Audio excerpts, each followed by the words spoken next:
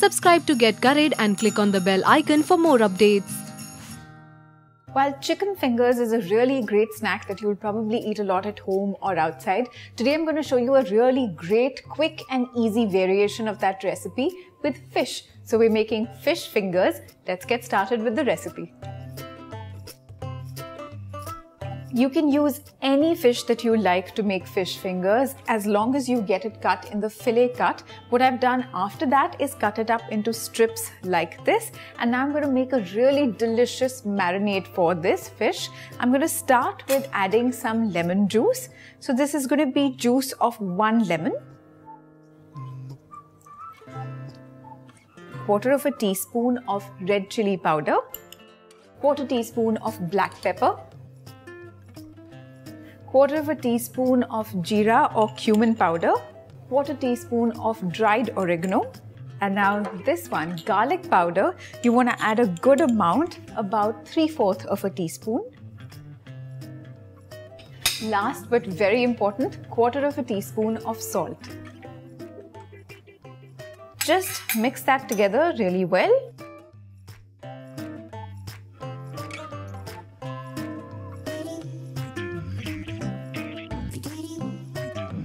Set this aside now to marinate for at least 10 to 20 minutes. Fish doesn't need too long. While the fish is marinating, I'm actually going to go ahead with the coating for it, for which I will need 1/2 cup of all-purpose flour, 1 egg that's been beaten, and about 3/4 cup of breadcrumbs. Now to this breadcrumb, I'm going to add some flavor. So I'm going to go in with about 1/4 teaspoon of dried oregano, 1/4 teaspoon of black pepper powder, and a tiny pinch of salt, not too much. Just mix that together really well so that it's evenly distributed with the breadcrumbs. Now it's very simple. We just have to move the fish from the all-purpose flour, dip it, coat it really well, shake off the excess.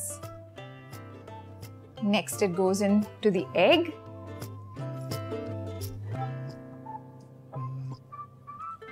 And then into the breadcrumbs. And just continue doing this. It's oddly therapeutic.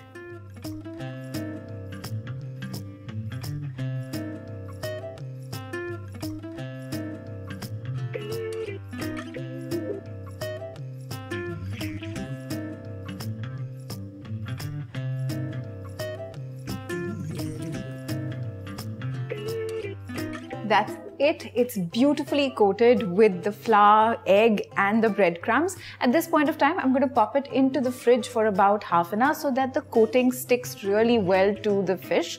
Now you can also put these into Ziploc bags and freeze them for about a month and fry them off whenever you're hungry. But I'm just going to go with the 1-hour option. It's been an hour, the oil has heated up, and I'm now ready to fry off all the fish fingers. So that's what I'm going to start with.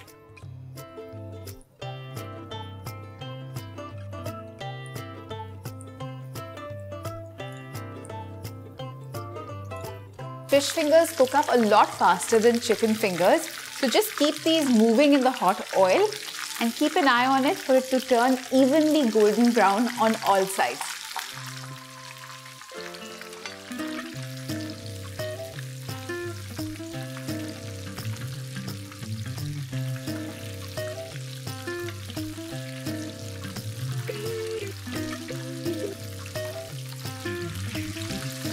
The first batch of fish fingers is nearly done. If you will see, this is a nice even golden brown color that it's got on all sides, which is your visual cue to pull them out of the pan and drop them onto a paper towel to drain.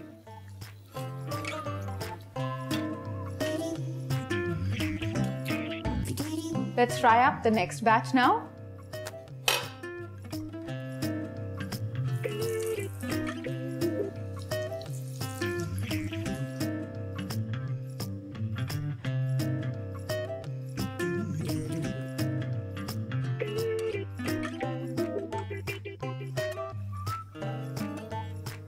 All the fish fingers are really nicely fried and nice and hot. Let them cool slightly before you eat them.